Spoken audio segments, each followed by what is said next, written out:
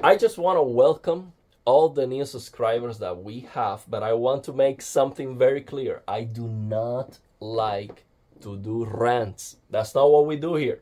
If you subscribe for that, I am not planning to do a lot of rants, okay? I keep it honest. If I am upset, I'm going to tell you. If I don't like something, I am going to tell you. But the purpose of this channel is for me to share the best of my knowledge, my understanding, to grow with the community, because I get feedback and I learn from you also. And I am trying my best to help everyone every single time. And why would somebody need help after spending $2,000 on a TV, $5,000-$6,000 on a gaming PC, or a new console? Why would somebody need help? Well, because I needed help. When I got my LG C1, I was so upset that I was going to return that crap. Okay? And the reason is I had this plasma TV, which is absolutely amazing. So this is a Panasonic Viera from 2011. And take a look at the difference of Panasonic Plasma, LG C1. Right now, I have my LG C1 with the full screen brightness max out. We are talking about almost double the full screen brightness of the LG G3. Okay, we're talking about 400 nits plus full screen brightness. And look at the difference. This is a head scratcher, okay? And I showed before how my plasma TV looks brighter than the LG C1 on SDR, unless I unleash the full screen brightness. So I was very frustrated. I spent $25 on this plasma TV, okay?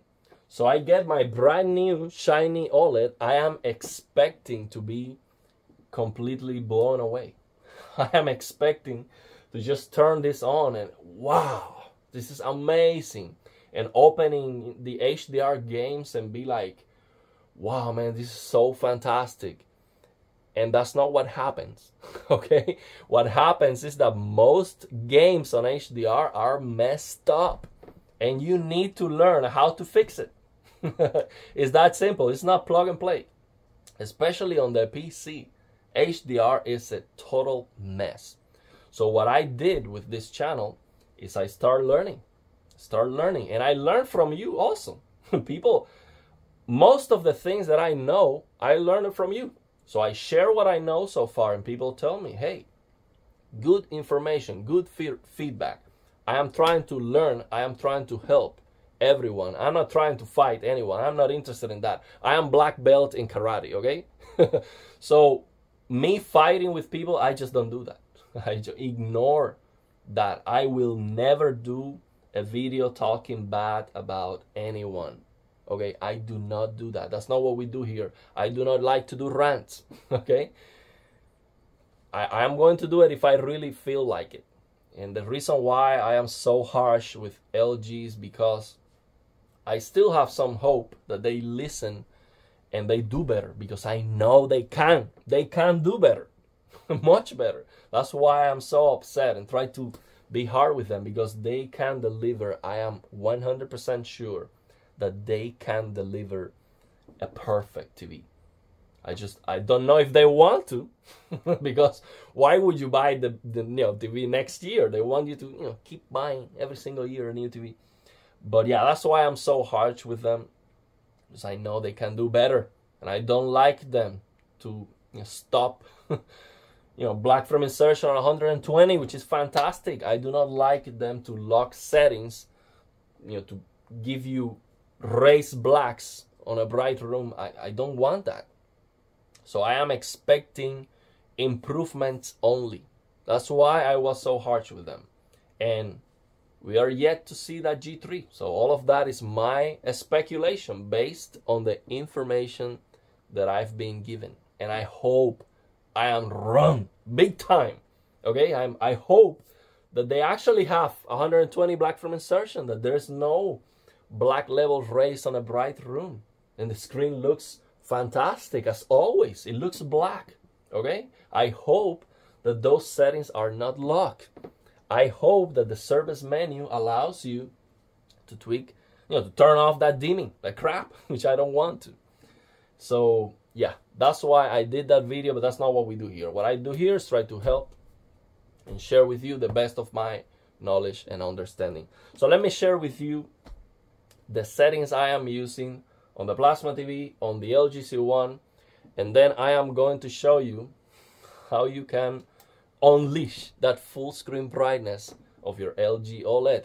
Because if you're thinking in buying a shiny, brand new and brighter TV, and you see these companies advertising 2000 nits or something like that, maybe you are buying the wrong brightness.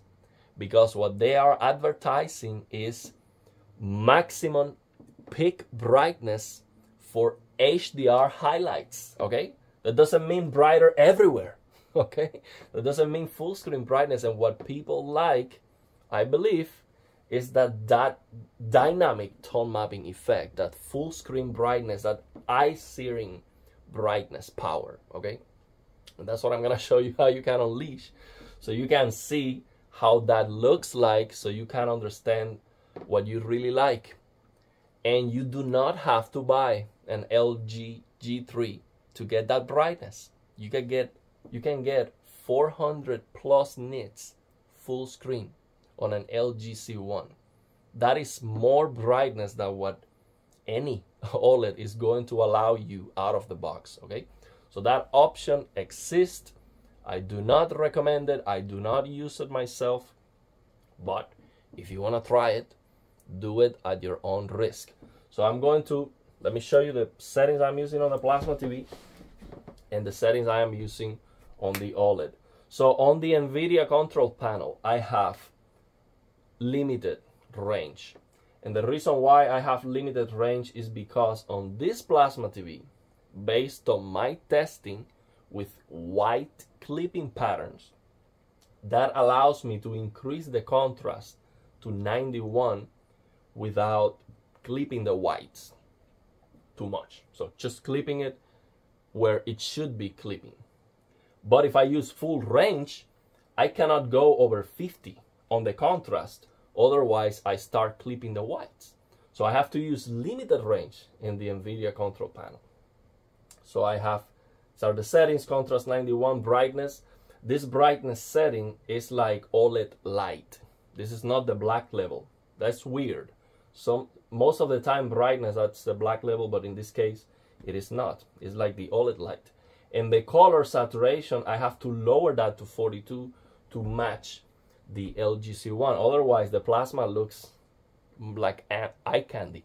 It looks more colorful, okay? And you might love that.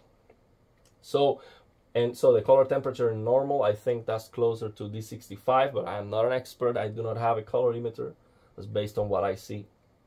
And the black level in dark, that is like limited on the TV. So limited on the NVIDIA control panel and limited on the TV.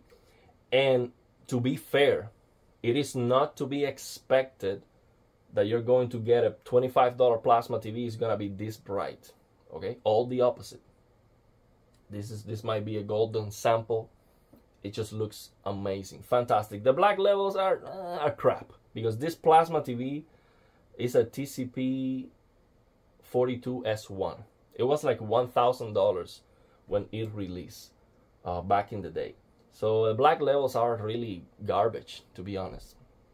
In comparison with other Plasma TVs, have much better black levels. So let me show you the settings I am using on the LG C1, and then I'm gonna show you how to unleash the full screen brightness of the LG C1. So let me show you. Let me make sure you can see the settings on the LG C1. Let me show you. I have SDR, which I never use. I only use HDR. So you see contrast 85. We can increase the contrast and get a little bit more brightness, but it's not necessary. You might start clipping colors. You gotta increase it like to 97, I think it's the maximum. I made a video showing one day what was the maximum contrast value I would use. I don't remember because I never use SDR. but I just use some white clipping test patterns to determine that, and also red clipping. The color red is the one that is problematic, that starts clipping. So you see gamma 2.2, OLED 100%. The peak brightness says high here, but that is not enough. I'm gonna show you how to get more brightness on the service menu. And again, do this at your own risk, but you can always turn it back off. You can try it and see how it looks, and then turn it back off again. So let me show you clarity. I am not using black frame insertion. Just off. Okay, so let me show you what we have to do on the service menu. So let me open the color control app, and let me get the mouse in hand. So all we have to do here on the color control app is we go to options. We have to click in show advanced actions under the expert button, and when we do that, we get a big warning. Boom. Hey, you can read the warning. Basically it says we are not responsible for you damaging your TV. So now you can come here to LG controller, expert, you click here in star. So now I'm going to move the camera to the right because there are some information that should not be seen, that is personal. So then what we do, let me get the remote. So now what we do here is we go down to OLED, and you see I have TPC off, that's dimming, TPC off, and GSR off, that's dimming too. And this is where the power comes from. Module HDR on. So again, I do not recommend this. This will reduce the brightness on HDR, okay? This will give you more brightness for SDR. It will give you 400 nits full screen brightness on an LG C1, okay? But for HDR, it will actually make it dimmer. So you do not want to use this for HDR. And I do not recommend SDR for anything. HDR is just much, much better. So I never use this. But if you want to see it, if you want to see how that looks like and see if you like it, give it a try. And when you turn it back to normal, you see the difference doesn't seem like a lot. But when you have a full screen white, then you see the difference, and it's actually a huge difference, gigantic difference. So I would recommend it to give it a normal, use HDR. I will show you how to fix the HDR mess that we have, so you can actually enjoy HDR gaming, which is much better than SDR. So let me know your thoughts and opinions, and if you have any questions.